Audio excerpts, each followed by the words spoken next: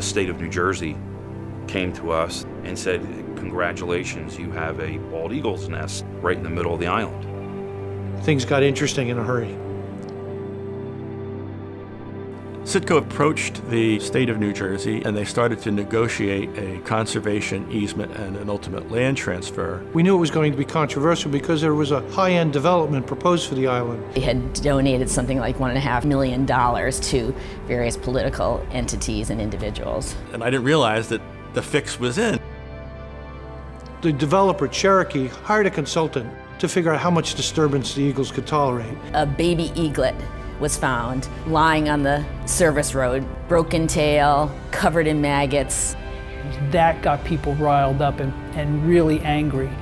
Environmentalists got on board, the public got on board. When you are a champion of nature, you can win and you do win.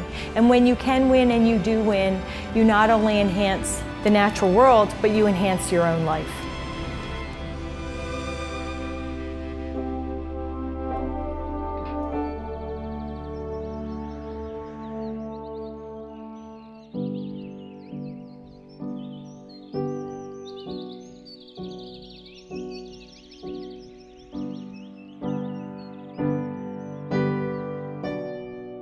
Petty's Island is really special because it's such a large piece of semi-natural habitat along a great river, the Delaware River, in between two gigantic cities. Petty's Island is 340 acres, but it also has 150 acres of riparian land that provide incredible habitat for migratory birds. So together it's almost 500 acres of natural area. Try to find 500 acres of natural area in any other urban part of New Jersey, and it's virtually impossible. Because of migration along the river, the flyway, there's going to be all sorts of waterfowl, eagles, hawks. It's a tremendous place to go bird watching, especially during spring and fall migration. It makes for great eagle habitat. It makes for great habitat for a lot of other wildlife. There's already a heronry that's on the south end. There's been nesting kestrels here. There's been some grassland birds show up. There's birds that use wetlands. There's already a turkey flock walking around here. So you've got a mosaic of habitats surrounded on one side by a back channel and on the river side by a swift-moving river channel. So you've got pretty much every habitat, including some inland ponds that you could find in that part of New Jersey. It's like a library of all the plants, the wildlife, 200 species of birds.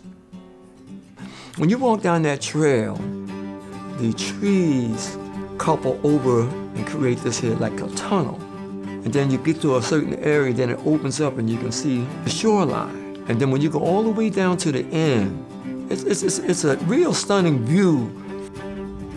This 400-acre open space is directly located between some communities that have some serious environmental justice and economic distressed areas.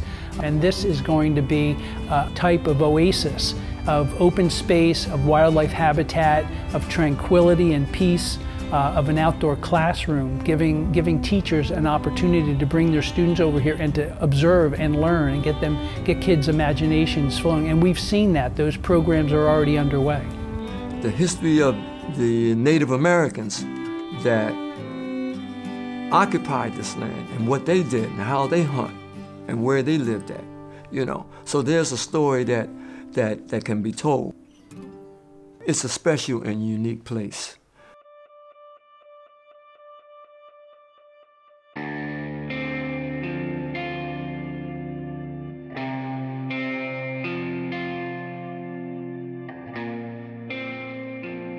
When Citgo was no longer operational here and started to look to sell the island, one of the companies they turned to was Cherokee. And they were in discussions with Cherokee as a potential buyer. But in 2003, they discovered a nesting pair of bald eagles on the island. which was a first for Camden County. Eagles are a protected species under the New Jersey endangered species law, and when you have bald eagles nesting in a place, it's entitled to a certain level of protection with a perimeter around the nest. So when the eagles started raising their young on Petty's Island, it made it a whole different ballgame in terms of the development proposal. So the deal that we had on the table at the time was dead. So internally at Citco, we started to have the discussion about whether this was a parcel that would be a great candidate for inclusion in some of our environmental stewardship projects. And they decided that the right thing to do would be not to develop the island, but rather to offer it to either the state of New Jersey or the federal government as a wildlife preserve. Unfortunately, politics being what they were in New Jersey at the time, that was a much more difficult task than you would think it should be.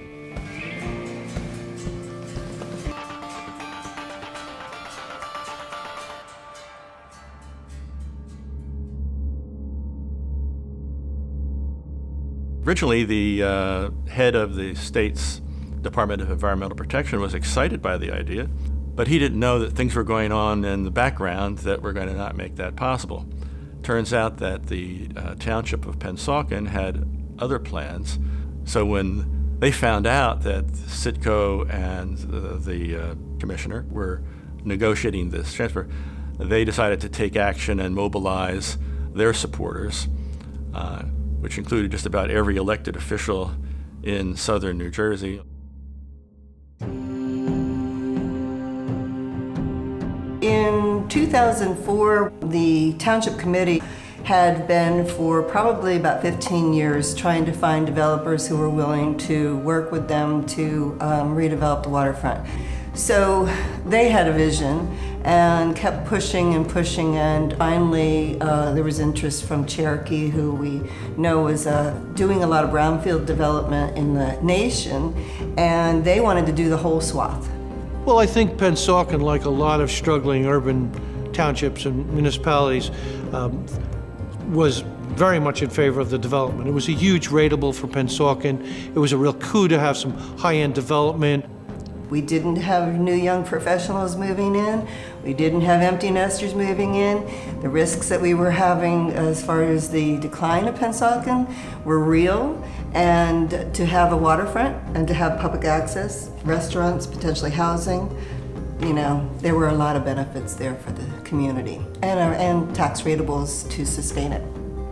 The biggest issue was losing the ratable of Citco's ownership of the island. So at that time in 2004, that was $800,000 that we would lose each year. So in donating the island to the Natural Lands Trust, where does that rateable go? Totally gone. Cherokee had this whole kind of dual plan going on down here.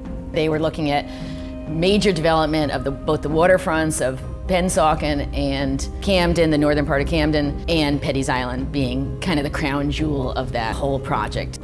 Unfortunately, one of the downsides of regional development is that there comes with it an opportunity for the developers to use eminent domain in order to secure parcels to be part of the redevelopment project. Pennsauken had announced that if Citco wasn't going to voluntarily sell them the island, they were going to seize it using their local power of eminent domain. And New Jersey eventually became Cherokee's, biggest piece of their overall business pie. And so they smartly connected with all the right consultants, lawyers, lobbyists, PR people, people who had worked with or were still working with various levels of government. They also were very smart about making donations to the right parties and politicians and so on. So all told, between the Cherokee partners and some of their affiliates and consultants, that they had donated something like $1.5 million to various political entities and individuals. I was told that this was just the tip of the iceberg.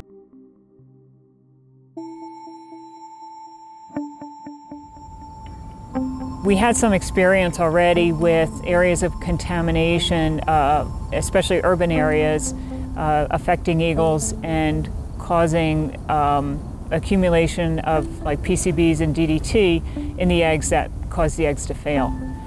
So once we saw that they had failed in 2003, we made a plan to come in 2004, and at the proper time we actually took their egg and gave them a chick that had been hatched at another nest. And sure enough, the eagles adopted this new chick that they put in the nest and as their own. At the same time, the company Cherokee that wanted to develop the island hired a bird expert, an avian expert, to study the patterns of behavior of eagles on Petty's Island, because they knew from past reports that would limit how they could develop.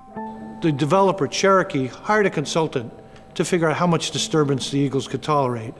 And I think it's fair to say that consultant pushed it and pushed it and pushed it. By early June, a baby eaglet was found lying on the service road, broken tail, covered in maggots, dehydrated. The eaglet didn't even make it to the rescue center. It died on the way.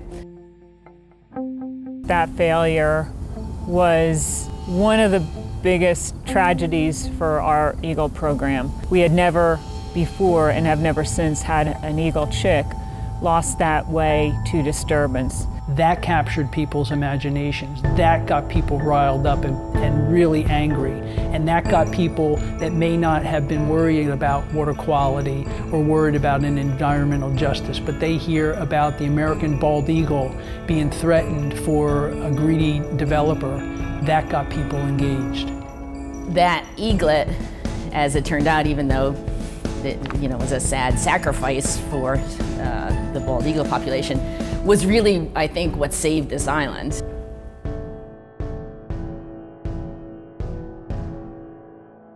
The trust meeting that was held in Camden, where we heard the proposal from Citgo to donate first a conservation easement and then eventually, after the island was cleaned up, title to the island to the trust. The vote was 5-3, and everybody in the room started cheering because they thought that meant that the motion was approved and the donation was accepted. The vote was 5 in favor, but there were 3 votes against, and all 3 of those votes were cast by people who were employed by the state of New Jersey and had their position on the board by virtue of their office. And then I had to explain to the assembled crowd, none of the 5 voters were state officials, and therefore the motion failed. That's why the gift got rejected. I was flabbergasted. I went, how could you vote against, a free gift of 400 acres open space when the state's spending hundreds of millions of dollars trying to acquire open space? 6 environmental groups marked Earth Week today by blasting the Corzine administration for failing to accept the donation of Petty's Island. I think it's fair to say that the local activists were quite shocked at the state's reaction to this proposed donation.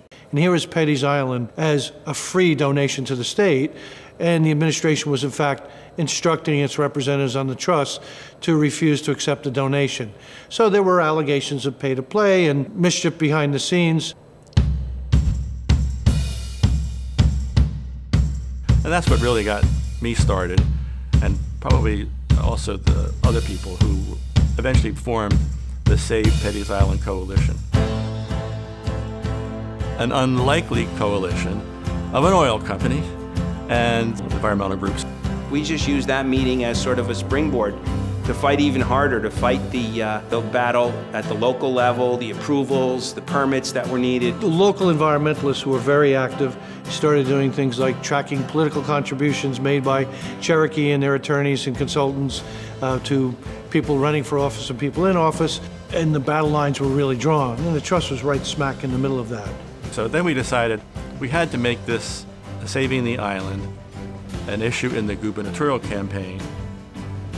And we realized that this insidious power that Pennsauken was proposing to use to seize the island from Citgo was also being used by Cherokee in Camden, where they were proposing to seize the homes of over 3,000 people, so about 1,000 homes, and they were going to basically take 2 zip codes by eminent domain, level all the homes, not pay the people enough to certainly come back and live in the community they were raising or to relocate someplace else. And so to our eyes, the sort of the evil of developing Petty's Island was now magnified by the displacement of low-income people and minorities in Kramer Hill. So we decided to forge an alliance with those who were opposing the project in Camden. The Cherokee plan was to remove an entire block area of the neighborhood from one end to the other. So that was approximately 2.5 miles of housing just gone for a golf course in one end of the neighborhood and a gated community at the other. While the organization and the entire neighborhood did not want to see Petty Island developed. Petty's Island development was directly tied to the Kramer Hill redevelopment plan. It would have destroyed the very fabric of the community that's existed there. And so we invited the Republican candidate named Doug Forrester to come to Petty's Island. We had a press conference on the bridge with all the environmental groups standing around. So you have an oil company, every major environmental group, and a Republican candidate for governor all arguing that the island should be preserved, that Cherokee should be stopped, that what they're doing here in Kramer Hill and in Pennsauken is a classic example of pay-to-play, corrupt politics. Once it became more of a kind of political football, because then we had the next round of governor's races coming along. It was part of the sort of political discussion, and the opponents were using it as a sort of tool in their arsenal against the incumbents.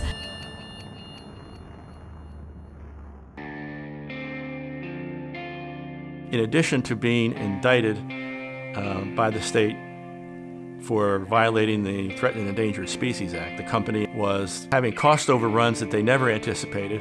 It was all a house of cards. And it wasn't until that became apparent that the whole Cherokee enterprise started to come unraveled.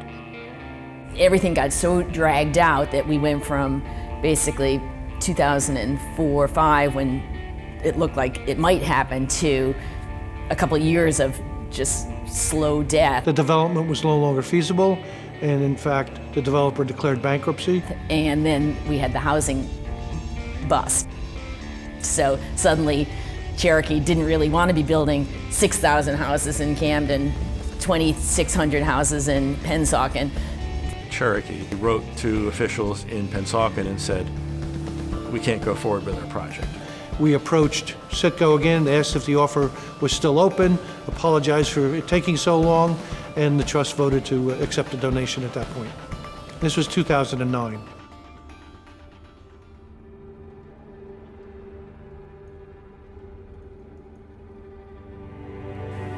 We were blessed to have a number of groups that typically you would find on the opposite side of an issue or the table from a major oil company. It was an improbable coalition winning an improbable victory, almost David versus Goliath. We just keep fighting on these projects. We pretty much never give up. I think the Natural Lands Trust vision for the island is that it can be a true urban nature preserve, where the principal focus is allowing people in a controlled basis to enjoy nature. So we're planning on building a nature center there. And the nature center will probably be at the old marine terminal that's used by Crowley, which sticks out into the Delaware River. Fantastic views of the Philadelphia skyline, and it's surrounded by the rest of the island that will be transformed into a completely natural setting. Of course, the island first has to be cleaned up. There's groundwater and surface water and wetlands contamination still on the island, and once that's cleaned up, the large asphalt parking lots that are here today will be removed, and a forest will be planted in its place. The huge oil storage tanks will be removed. That area will be clean. It'll be planted as a huge meadow. Some have asked, why would you put a nature preserve in an urbanized area. And of course, the answer is because there isn't much open space left. But I think more importantly, it's an environmental justice issue in that it will provide recreation and educational opportunity for communities that live adjacent to the island in Camden and in Pennsauken and in South Jersey. When you look at how we've made public policy decisions in New Jersey and pretty much elsewhere, these urban areas, particularly Camden, have gotten more than their fair share of facilities that nobody else wants to live next to. Things like prisons, things like cement plants, incinerators, and you know what? Fair is fair. There should be some benefits for Camden. Petty's Island could be an incredible amenity for school children, for families, and frankly for redevelopment in that area as an amenity that will attract development. I don't believe that everybody who has an interest in Petty's Island's future, you know, we can agree on everything, but we can agree on a lot. And so we need to find those areas and work together for those best results. I think for many years, Petty's Island has been sort of used and abused, so I think it's right that it's finally come full circle and it's going to go back to the natural habitat that it once was. Once restored, this is going to provide not only the open space for people to enjoy, but it'll provide habitat for a plethora of new and additional species. It's about people, it's about place, it's about water, it's about land, and we all care about that. So we need to be able to, we can find the way to get there. It's a huge victory, and we need victories so that they can spur the next victory for the next challenge. It's more than worth it when you get to walk down the trail with a group of students who live a mile away from here, but who have never seen a live white-tailed deer, who have never seen a bald eagle. And to see that look in their face is something special. Was all the hard work in preserving Petty's Island worth it? Absolutely. It would do everything the same 10 times over.